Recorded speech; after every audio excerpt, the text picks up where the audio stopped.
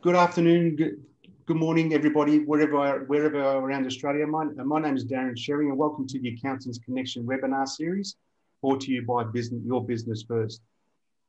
Today's topic is how you can expand your business and provide excellent customer service through outsourcing. A bit of housekeeping before we start is that, and first of all, thank you very much for those people who had provided their questions and comments during the registration. We'll attend to those during the course of the webinar. And also I'd like to welcome you if you've got any questions or comments to make during the course of the webinar, please feel free to put in the chat box, or we can save those questions and we can have a discussion towards the end.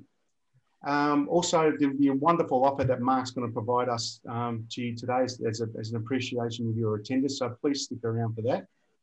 But before we begin, just a bit about me. My name is Darren Xerri.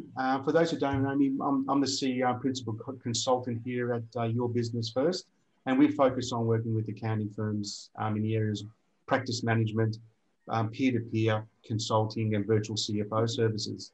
I've been in the accounting profession most of my career as a general manager, practice manager for those firms, and decided to branch out and form Your Business First and to help work with accounting firms directly. So I've written 5 ebooks, and 4 of them are currently up on our website as we speak, and we've formed affiliations with some international firms as part of our peer-to-peer and as part of also our digital platform as well. But without any further ado, what I'd like to do is introduce you to Mark, who's the CEO of DyCom SmartStaff. He'll talk to you today about outsourcing and the benefits of outsourcing, and maybe some of the hints and tips that you need to take into account if you want to outsource your accounting work. So thanks very much, Mark. Take it away, buddy. Okay, Darren, thank you so much for the introduction. No problem. I thought I might start with a little bit of a background on myself and how I got firstly into business, and secondly, more recently, into outsourcing. So I've got a background of a mechanical engineer initially, and then I branched out into electronics and became a robotics engineer. But in the mid-80s, I decided that I wanted to be in my own business. And I had this idea that by the time I was 40 years old, I'd be financially retired, I'd have more money, company car, overseas trips, I'd have more freedom, and I'd be doing the type of things I love to do, most importantly. That was kind of the myth. You know, I was in business for a couple of years, and then I realized that it wasn't really exactly what I'd set out or what I had in mind. And of course, I talked to lots of business owners, and it's a very, very similar story. Within a couple of years, you find that you've actually got less freedom. I was working between 80 and 100 hours a week in my business. I was earning way less money than I had in my corporate position. And the worst thing was I was spending a lot of my time, or most of my time, doing stuff that I really didn't like doing, I didn't enjoy, and I wasn't actually really great at. So it wasn't really, that reality was very much different than this vision that I'd had from the business. And I suspect that a lot of business owners probably would say similar things. But some of the challenges, and I had a heap of challenges as we do in business, but some of the challenges that kind of led me into the outsourcing solution was this overwhelming amount of back office stuff, the admin type work. It was just overwhelming. But also I had a team, or I developed a team. I had about 25 technicians in my business. It's a technology business. And getting those techs to do that entry-level work was quite a challenge. So they'd come on board, and after 6 months, even the junior techs were saying, look, I want to do this good stuff, the interesting stuff. And I'm thinking, well, that entry-level stuff still needs to be done. And one of the other challenges I had was just that recruitment and managing of the team. It was just a continual nightmare. And it was also one of the biggest risks in the business. So one of the solutions I came up with was the idea of outsourcing those back office tasks, and also that entry-level technical work. And what I found was that the benefits, one of them was, or the first one, was that it allowed me to focus on the core business. Now that business of mine, it's a security, CCTV security and wireless communications business. I only work 5 hours a week in that business. So I've got a local manager, I've got my team in the Philippines, and the business more or less runs on its own. I'm a consultant, in fact. I get involved when we're putting out, responding to tenders, or when we're going out to visit some of the clients. But I work 5 hours a week, and it enables me to now then go off and do other things that I do, which is writing books and things like that. But it also helped me to solve capacity issues. I had staff, but I didn't have enough staff for what I needed. And obviously employing local staff was horrendously expensive. And so I was able to scale up and employ something like 5 or 6 staff for the price of a local. So that really helped, and it enabled us to provide better service. And 3 of our core things we try to achieve in the business are speed of response, quality of communication, and quality of service. And by having extra team members, we were able to sort of achieve those metrics for our clients. But over the years, now I started this journey in 2010, and over the years I've had lots of challenges, and a lot of questions I get asked I'm going to respond to today. For example, where do you go to find these staff? How do you manage the challenge of recruiting staff in another country? How do you build and develop rapport and trust with a different culture? And how do you manage the team? How do you integrate offshore staff if you've got local staff? How do you manage that integration piece? It's really, really important. And of course, a question that comes up a lot is how do you manage the data security and privacy? One question I want to talk a little bit about was setting up a business in the Philippines. In Australia, it's so simple. You can have it done in about an hour. The Philippines is incredibly difficult. I'll talk a little bit about that. And finally, before we go into question time, what are the sort of things that you can outsource and how would you go about doing it?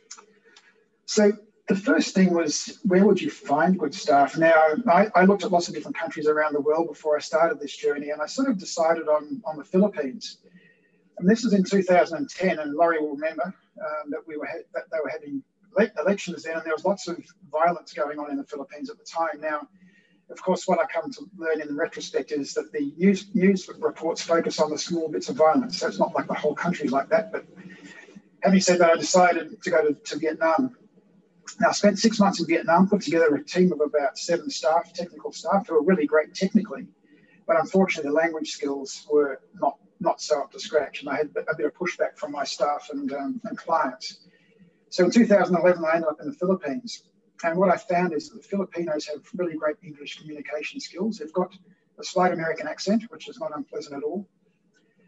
We get really good technical people there. They also have really great personalities. They've got lovely personalities, very pleasant, and a great attitude to work with. They're respectful, proactive, hardworking, and trustworthy. So they really tick a lot of the boxes of a person you want on your team. One of the second things is recruiting. And I've learned a lot about recruiting in another country over the years. The first thing is not to rush. So when we put an ad out there, we run the ads, we get about 150 to 200 responses. And what we find is about half of those responding to something that is nothing like the job ad would put out. So we've got a process where we can shortlist fairly quickly down to about between 40 and 60. And then we go through another process. We bring that down to about 12. So there's it's relatively easy to get down to that, but it does take a bit of time. What we do in the last stage is if they're a client-facing staff member, we'll get them to record interviews, and I'll actually personally listen to each of those, and I can determine whether the English is good enough within about one or 2 minutes. So for me, when we get to that final stage, it takes about 30 minutes of my time. That then narrows the field down to about 3. And what we've learned is that we get a local expert. A good example of that is in the financial services area, our accountants. I always get my local accountant to interview the final 3. And that's how we choose really good staff. And so whether that be technical, marketing, web development, or whatever, we have a local expert to actually do that final interview piece. And that was very powerful for us. The third thing is developing rapport and trust. Now, this is really, really, really important, particularly with Asian cultures like the Philippines. They're very respectful. And that sounds like a great thing, which it is, but there's a downside to it. And the downside is if they don't understand something or they don't agree with you, they won't say anything. And in the worst case, they'll just disappear. We've had that happen to us, and they're scratching our head wondering what's going on. And so what we suggest is that when you start working with somebody in one of these cultures, is you start off with really simple tasks first and get some wins on the board and start to develop the relationship and the trust both ways. And that seems to work really well. The other thing is explaining your own corporate culture. We in Australia have a very different culture to the Philippines. They've got a very hierarchical structure over there. And it's really like, you know, one of my things, the very first thing I say is don't call me sir. You know, my name is Mark, because they call everybody sir over there. And, you know, a leader gets the respect just because they've got the title leader or manager. It doesn't matter whether they're a good leader or not, that's just the way it is. And so we find it's useful to explain that. And the other thing is I have a policy, I've always had a policy in my 40 odd years of management, I don't chastise people for mistakes. We recognise mistakes and we work through them together. You know, I had staff come to me and say, "Oh, crikey, I've made a terrible stuff up." You know, and that's, I don't want to find out about it from the client. I want to find out about it then and there so we can actually deal with it properly. And that works really well. And it also helps with that, developing that rapport and trust between the two of you. That's the same, by the way, I believe for local staff or offshore staff, doesn't really matter. Managing staff is a challenge, and what I found the best way to solve that is having a PA, you know, who understands all the different skill sets we've got within the organisation. If you've got a task, you say, "Okay, can you get this done?" My PA will just engage with the different staff members to do that. Of course, I engage personally with somebody who's working on a project, but that's something that has worked really well for me. The other thing is that there was a whole heap of stuff that I was doing that I just didn't enjoy. I just delegated that, outsourced it. And now when I look back on some of those things, I just shake my head. I think, well, there's just no way I want to go back to doing that. So I'm sure most of us have these things that we don't really like doing. Once you can let go of them, you wonder why you ever did them in the first place. And the third thing is learning to let go and delegate. Now, as business owners, one of the challenges quite often we find is that we don't want to let other people do the stuff that we do because we can do it better. And again, at the end of the day, if that's you in a business, you've just got a job, you don't have a business really. So it's really important to be able to let stuff go and delegate. One of the other things that's really, really important is how do you integrate your local team with offshore staff? Because obviously, if you're going to employ somebody offshore that's going to cost you a fraction of what it costs to local, a local's going to be thinking, "Oh, I'm worried about my job, you know, I'm going to lose my job," type of thing. Now I've got a policy that I would never put somebody off because I've got somebody coming on offshore. And so what I do is make sure that my local team have got plenty of work, and they're working on sort of core business type activities. So they're engaging with clients, they're doing strategic type things, higher level type tasks that can only be done here. And sometimes you'll have to actually increase their skills, give extra training, but obviously they're going to bring additional benefits into your business. So it's really a matter of focusing on the things that are going to get you the best result in return. Another thing with the local staff is getting them to give our offshore team the stuff that they don't like doing, because within that team we'll have somebody who likes doing some of those tasks. And I found particularly with my technical team, they were just delighted to get rid of this stuff, and they ended up integrating and working very well together. Again, I sort of keep on coming back to the term staff. I mean, I treat our offshore team as local staff, and so that means bringing them into local meetings and things like that. We've got a number of clients who employ our team in the Philippines, and they do the same thing. When they have staff meetings and team meetings, everybody's together, and that seems to work quite well as well. Comments on data security and privacy. We get lots of questions around that, of course, particularly in the financial services area. There's two ways we look at this. The first way is your team. And you know, I've got absolute trust in my team. They manage all of my finances. They've got access to all the bank accounts. And part of that is the rigorous selection process. But the other aspect of it is I find the culture and the people in the Philippines are very, very trustworthy. I've never had an issue. Another aspect of the team is your culture. If you've got a culture of trust and good rapport, that then comes through to the team. I mean, I know even businesses locally who have got, they're suspicious of everybody, and of course they attract that into their organisation and their lives.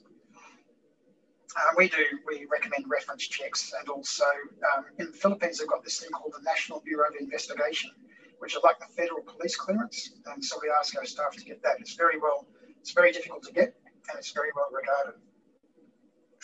Of course, in the online world, one of our sister companies is a systems integrator, so they take care of all of the cyber security, the things like the virtual private networks, firewalls, and that sort of thing. We run multi-factor authentication, and we've got a password, centrally managed password management system, so none of our staff need to know. I don't know any of my own passwords, they're all managed remotely. And at the top level, we can provide locked thin client terminals, which is basically a box that sits on their desk. It's got no access to any ports, you can't copy, paste, or download anything. So all the information data remains in Australia. So there's various levels of data security and privacy we can apply.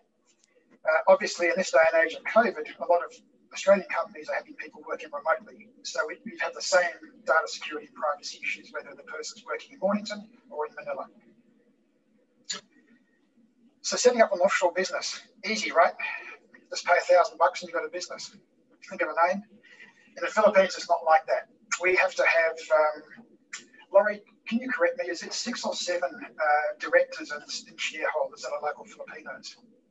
At least 6, Mark. So, yeah. So imagine that you've got to have 6 local people who are on the board and who are shareholders in the business. It took us nearly 2 years to get our business registered. And obviously one of the things, the keys to that was having local experienced people who we were working with. And you just got to allow the time because it is a time-consuming process. I think having done it once, the next time we do it, it'll be much quicker, but it's a process. So some other questions before I hand over to Laurie. One of the questions obviously I get asked a lot is, shouldn't we keep jobs in Australia? And the answer to that is absolutely, and yes, of course we should. Particularly right now, with the COVID situation, it's even more important. But the fact is that importing goods and services is a reality. I mean, I was in the manufacturing game in the 1980s. And I remember the government said to me when I was developing some products at that time, that I need to learn to become competitive on a global marketplace. And I was a little bit annoyed not getting the support from the government, but it's actually true. It's like when you run a business, you identify your strength, your core strengths, and you work with other people to supplement what you're not great at. And services is the same thing. And the idea is that if we can actually run our businesses so that we can increase the efficiency, competitive edge, and profitability, of course we're going to grow and employ more local staff. Another question we get is, what happens if staff leave? Now, of course, that's the reality of life. It doesn't matter where in the world you are. Staff leave, and probably quite often at the most inconvenient times. So first thing to answer the question there is about your own culture. You know, you want to have a culture where the staff are excited, they're explored, they're looked after, they're supported, and they're excited to come and work in your business and be part of that business and part of the vision and the growth of the organisation. That's the first step. And the other thing we do is all of our team document what they do. So they create training materials, they create processes and documentation. That becomes the IP of our clients, but also it helps us train other staff. We always recommend having a second staff member involved as a backup for anything that we do. And that has worked really well for us. So what I'd like to do now is just a few frequently asked questions. I'll just hand over to Laurie so she can answer these questions specifically related to the financial services or accounting area. So, Hi, everyone. Hi, everyone. My name is Laurie. I'm a senior accountant in DyCom SmartStaff. Our staff have experience dealing with different accounting packages, having prior experience even working before working for DyCom SmartStaff. For example, I have experience using MyWeb Essentials, QuickBooks, Xerri, as well as Wave Accounting. And all our team is familiar with working with double entry accounting systems. That is the underlying basis of these accounting systems. But of course, we are also aware that some businesses utilize a single entry system, aka the spreadsheet method, which is very convenient and simple for them. And then we can also, in terms of what we can assist you with, we can help you with your BAS or PAYG reporting. So we can review financial transactions for a specific period that coincides with the BAS period to ensure that the sales and expenses are properly attached with GST or no GST. And then we can also prepare tax calculation or tax reconciliation of GST due or refundable amounts. And then we can also fill in, the BAS for you with the relevant information for you or your clients. Similarly, we can also assist you with your super by calculating and processing its payment for you or your clients. Or we can customize, our services to your needs. We can help you on your existing tasks. For example, as I've mentioned, we can perform a transaction review to assist in calculating the correct GST payable, or assist in processing superannuation as well as PayYG. So once we have understood your current processes, what we normally do is we document your process and create a material for you, which Mark said is your IP. So if we allocate that to a lower level staff, you can use that document to train our staff, who will eventually be working with you. Eventually, once we have grasped and understood your existing process, we can take a look at optimizing as well as streamlining them. On the flip side, we can also customize financial reports for your business to help you get a more holistic view by taking your raw data from your accounting software and making a meaningful report from it, such as, for example, a profit report that can help you track your business profitability, or a cash flow report to help you manage your cash flow and receivable collections. It's entirely up to you. So if you think you need any assistance in any way, I'm sure we can help you out. Thanks, Laurie. And that brings us to some questions.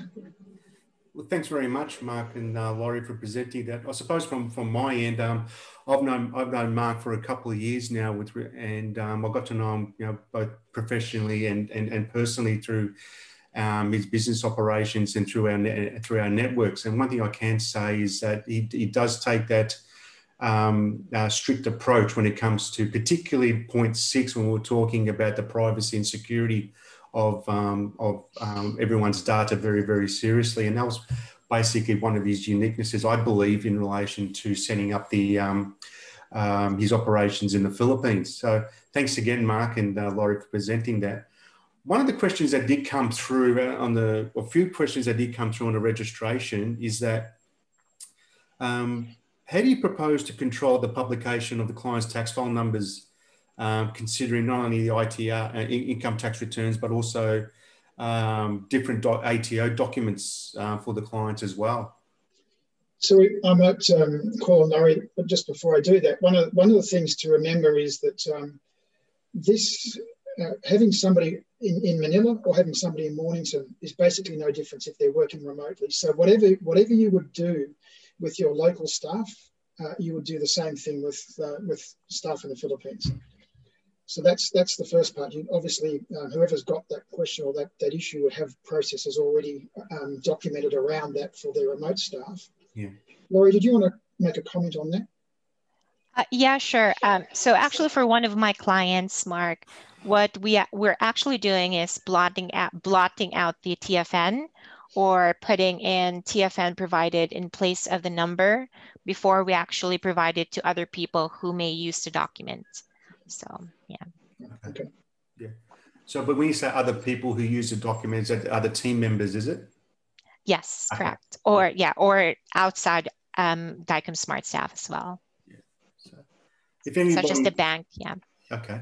So, so this is a good time to post some questions for those on the line. So if you've got any questions, please unmute yourself and ask the questions. I'm sure Mark and or Laurie will be able to answer them for you. But there's another question I've got as well with respect to the accounting software. I suppose from my experiences, one of the challenges that accounting firms do have if they're looking at outsourcing their work to people like yourselves is the time to recruit and to train, etc. So what's been your experience, and how do you go about helping that accounting firm I suppose relax their issues and concerns? So I guess the first answer to that question is, and I mentioned it in one of the slides, is this is not a quick process. What we would do first is get that particular accountant or whoever it is to provide a job description, exactly the same as if they're advertising a job here in Australia. And then we go through our process. So we've got internal staff who've got capacity to do certain things. But then we go through the process I described before, where we run an ad. If it's somebody, because bear in mind, our organisation, we provide services that could be anything from an hour a week to full time. If it's a small amount of time, we can do it internally. If it's a large amount of time, like full time, then obviously we go through that recruitment process, which does take time to get to that final person who fits the bill. And again, I think it's the same as pretty much any recruiting process anywhere. If there are people who are available right then and there who fit the bill, it's still an amount of time to go through the due diligence to make sure you get the right person. Okay, thank you. Well, I believe Peter's got a question. Peter, did you want to unmute yourself and ask Mark or Laurie a question? Yeah, Mark, just one, we outsource obviously a lot of our services through to India and the States. The biggest challenge I seem to find though, and I'd be curious as to how you address this, is how do you actually ensure your staff that you've outsourced to are remaining efficient and actually working in your best interest, as opposed to they're just wasting time and taking a dollar? And that occurs the same as obviously remote staff within Australia for people working from home. The difference between that and obviously having staff on your premise that you manage is that you are actively managing staff. It works a lot different for remote. Yeah, sure. There's a couple of answers to that question. I personally have got a different view of management, perhaps, because I don't manage my staff as such. I never have. They manage themselves. I treat my staff as people who are able to manage themselves. I support them. So our management team actually supports our staff. So the first answer to the question is a cultural thing. And secondly, when we talk about offshore, I treat them as the same way as I treat my local teams. So they are actually part, and Laurie might even comment on this from her own experience, but they're really part of the organisation. We also are very careful in our selection process. As I said, it is quite a time-consuming thing to make sure we get the right people on. So we have had occasions, of course, over the last 10 years where staff have not been a great fit. So we've found some of that sort of stuff going on. But in addition to that, they record everything they do. So everything is a ticket. So, you know, when you're employing somebody local, you're employing for them to be non-active probably 30% of the time. In other words, you know, they're talking to somebody on the water cooler, they're on Facebook, they're having long lunch breaks or whatever it happens to be. Yep. And Peter, I think you probably know from the IT perspective, if you can get 65, 70% billable out of an IT staff, that's recorded billable work. You're doing brilliant. Exactly right. And so with our staff, pretty much everything is billable because it's all recorded. And so we don't charge for that time on Facebook or that time chatting with friends. Yeah, my concern was more around actually controlling. I mean, maybe it was actually requested differently. I've actually had situations, and this is what I continually struggle with, because I actually get requests for internships and for outsource companies all the time. And the challenge I've always had is that obviously being in cybersecurity, and it is a very regulated area that we actually have to deal with. We're dealing very much with clients' personal data and securing it. Is I've had outsourced junior engineers that decide that they either think they've got more knowledge than they have, or they go outside the bounds of their authority and make changes. And I've been in a hell of a lot of problems previously of trying to clean up the mess of people just clicking. Whereas if it's somebody more local, and I've had the same problem local, but it's faster for me to get on top of it because it's present, it's close. What are you doing over there? No, you don't do that. It's very difficult from a remote perspective, I found, to do that.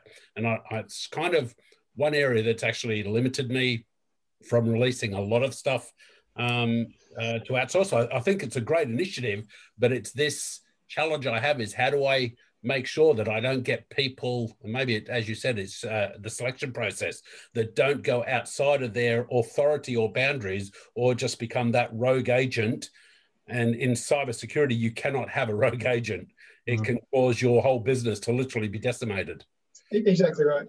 And look, I guess the answer to that question is, well, I've had that issue both offshore and onshore. In fact, one of the worst ones I had was a guy that came through a headhunter. It cost me a small fortune to get the headhunter to find this guy.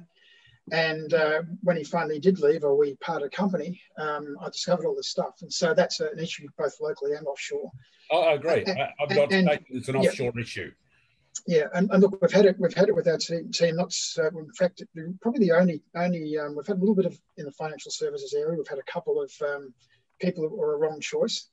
They didn't do anything that was rogue. They just were not as good as what their resume said. So they didn't kind of stack up in terms of what they said. Interestingly enough, I find females underrate themselves or undersell themselves. Males oversell themselves, and that's one of the things.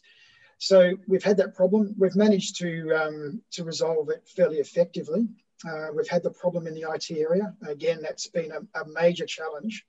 And it comes down to, number one is the selection process, but number two, being really diligent in that first 6 months of keeping a very close eye on what's going on.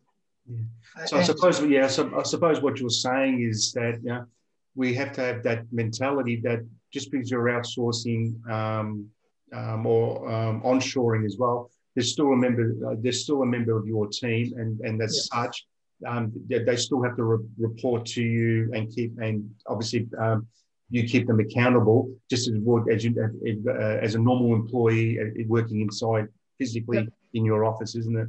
Yeah, absolutely. Yeah. And look, in terms of my, can I just ask? Do you then have actually within your? I'm guessing you actually have a large office actually in Manila with all of your people that work with you. Do you actually have support staff for those people, as in HR actually, and site managers and duty managers that actually look after the staff to make sure that they are sitting at their desk, they're working, and they're not just kind of chewing the fat? So a couple of answers to that question. We don't, at this stage, we don't have an office, so our staff work from home. Right. Okay. And that's the first thing. The second thing is I've got a very fortunate personality that I trust everybody. And what I find out that is that 99% of time people are trustworthy. Very, very rarely do we get an issue. But we also have a team that supports. I mean, we've got staff in admin, finance, sales, marketing, web development, and IT. So we've got staff across the board. Yeah. And our management and HR team are very effective, I think, at just keeping an eye on that sort of thing. But again, I have never, and I never will. I mean, we can actually get software that looks at our staff screen. It does snapshots. Yeah, I tried that. It doesn't work very well. Well, I'm not interested. The thing is, I'm not interested in that. I never will do that because I prefer to work on trust. And again, I might get Laurie to just comment on her experience, but the bottom line is, I find that I trust everybody, and 99.5% of the time, the trust is returned. Laurie, did you want to? That, but from an IT perspective, we actually have to work on a zero trust perspective, because that 1% can literally destroy your business, have somebody actually go rogue, create actually a data breach, and we have to work on zero trust for everything that we do. So what I can say, and again, I've been running an IT business for 30 odd years, and in my experience so far, that I've had more trust issues with local than I have with offshore. But and that's again, that's a cultural that's a cultural thing. Yeah, I think you're right there. Yeah, Laurie, did you want to make a comment about your experience in terms of the culture that we've got? Sure. So I was hired to work as a senior accountant in DyCom SmartStaff since 2018. And what I really like about, the process in the system in DyCom SmartStaff is that we work on budgets. So, we're not being micromanaged in a sense, because as long as, we stick to the budget, we complete the work and then report back, that's essentially what, an employee or a worker, would dream of, and not being, bombarded with, a lot of questions from the manager and all that stuff, because that creates a lot of, from my point of view, sort of, distrust, as well as, not being confident that, you've hired us to do this work. Therefore, you should be able to trust us to complete it and finish it with quality. So, and with DyCom SmartStaff, I did not have that issue at all. So, and you know, with that comes with that actually, you know, it helps me actually grow into my own profession, and it helps me really, you know, become more confident in my work as well. So yeah. Fantastic. So, and just Peter, just to add to that, I think I can confidently say that if you were requiring 0 mistakes and everything to be absolutely perfect, I fairly confidently say that we probably couldn't work together, because I couldn't guarantee that. Absolutely not. It's just the way we're dealing with people after all. I mean, I make mistakes. I probably make more mistakes and stuff ups than anybody in the business. So. You're right. If we're actually making 0 mistakes, I wouldn't be having this conversation of actually considering outsourcing either. So we do have mistakes. I mean, look, even actually, I'm not infallible. I've actually had situations, but it's a case of having a process which you can capture the mistakes quickly and reverse them back, and actually having procedures in place. As I said, but it's only been a case of concern, I suppose, within the cyberspace of that trust level, I suppose. And it's either, and look, I agree with Laurie, it's a case of, I'm not a fan of these watch your app. So it's what I've been told that a lot of MSPs are doing. And I go, look, the trouble is though, that's more invasive on my time watching them than it is actually on finding out that they're actually doing something in the first place, you know?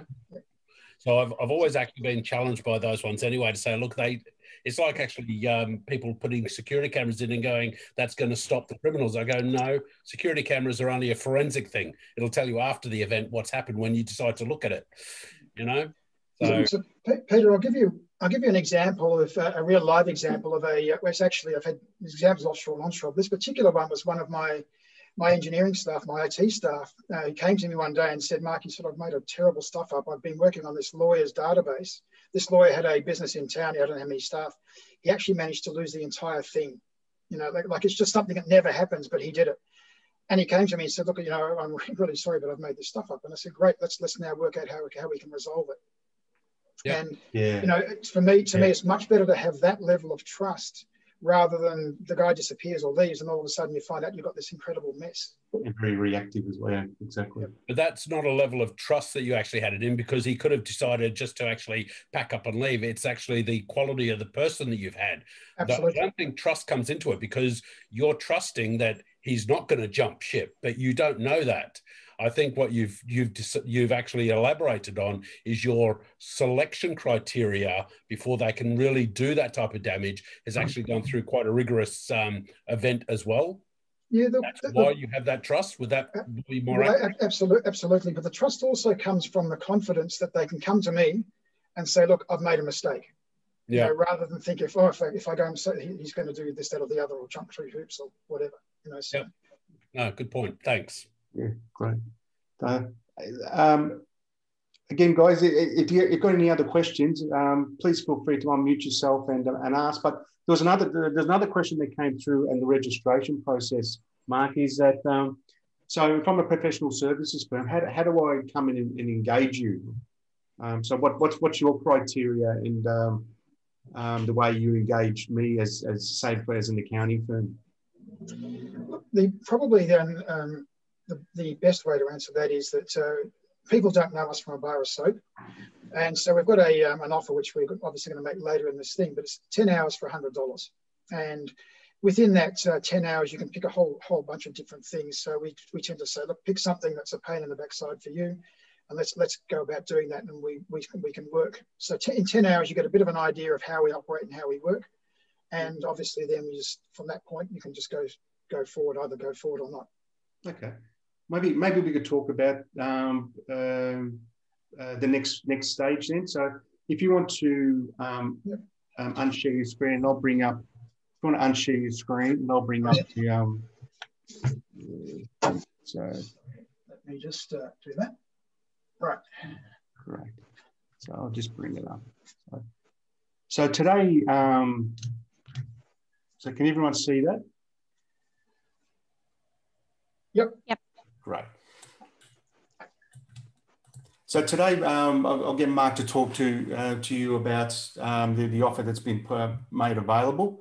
What I'll do is that I'll do that, and then and what I'll do, I'll also put in the link copy of this into the chat box as well as part of the offer. So Mark, do you want to just talk to everybody about what your offer is today? Yeah, so this really came about from the point of view of a lot of people say, look, I want to outsource, but I don't know what to outsource. I don't know how it works and that sort of thing. So we thought, okay, look, here's something that's you can get 10 hours at a very, very much reduced price of $100. And that gives you an opportunity to try different things. And on the back page of that particular thing, it's got a whole bunch of example tasks that you can say, oh yeah, look, I'll get that one done, like a BAS, for example, or whatever it happens to be. And so you'll just get to engage with the appropriate staff, whether it be in web development or financial services or whatever it happens to be. You can just engage for that 10 hours. Fantastic. So if you're keen to take up this offer, just put in the chat box yes, and what I'll do is that either myself or Mark will contact you so we can talk about it further. For those who are not aware, I've put the link down to this particular offer in the chat. So if you want to click on the link and get the download the document, please feel free to do so. I'll stop sharing now. So yeah, and but yeah, if there's any other questions before we finish up, you can ask Mark or Laurie. Yeah. Oh well. Great. Must have done a good job. Yeah. Well, thank you very much again for attending, everybody. We appreciate the time that you've taken to come out, particularly approaching towards Christmas. I'm sure that everybody here has got some deadlines they have to meet before Christmas as well. So thank you very much for attending. There will be a recording made of this particular webinar, and which we've made available on our YouTube channel. I'll send you some more information about that. So again, Mark and Laurie, thank you so much for your time today. Is there any words that you want to provide before we finish up? No, I'd just like to thank you, Darren, for putting this together, and thank everybody for giving us their time. Obviously, it is getting close to Christmas. Everything's really busy, so appreciate the time. Thank you. No problems at all. Okay, everybody, thank you very much for your attendance today. I wish, if I don't speak to you between now and Christmas, I wish you everybody a Merry Christmas and hopefully a better 2021. So please take care, all the best, and we'll speak to you soon. Take care, everyone. Bye-bye. Thank you.